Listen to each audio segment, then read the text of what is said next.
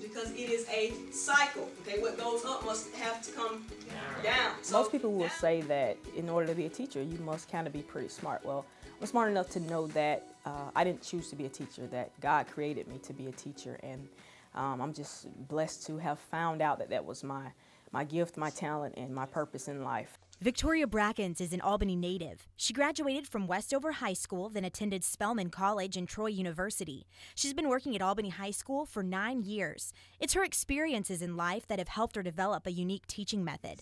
You really have to be relevant and you have to be real. So students, especially the population of students that I serve, they have other things that they could be doing as for survival. And so if I teach them something that is really irrelevant to them, it is insulting their intelligence, it's wasting their time. Even if you're on the streets, if you have the drive and the motivation to do it, then only you can hold you back, and that's what she's taught me. I'm very transparent about my tragedies and my triumphs in life, and a lot of the students that I teach have the same story, and they're inspired because I've been through a lot of the things that they've been through, and I still stand to tell them that you can make it, you can triumph over all the tragedy in your life. She taught us to just be stronger, like from where you came from, and make a better future. Ms. Brackins begins each class by asking students to check in. This is a time where she relates to the students and asks each one individually to share something about their life. It can be anything. When you show genuine interest in people, they really open up to you and they will allow you to teach them because you show interest in that person.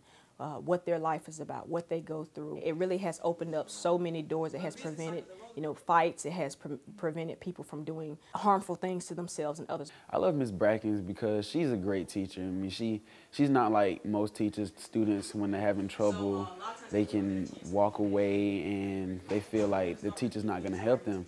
But you can come to Ms. Brackins and you can talk to her and she'll try to sit down and work out a schedule with you. She does everything out of her way to make sure you can succeed.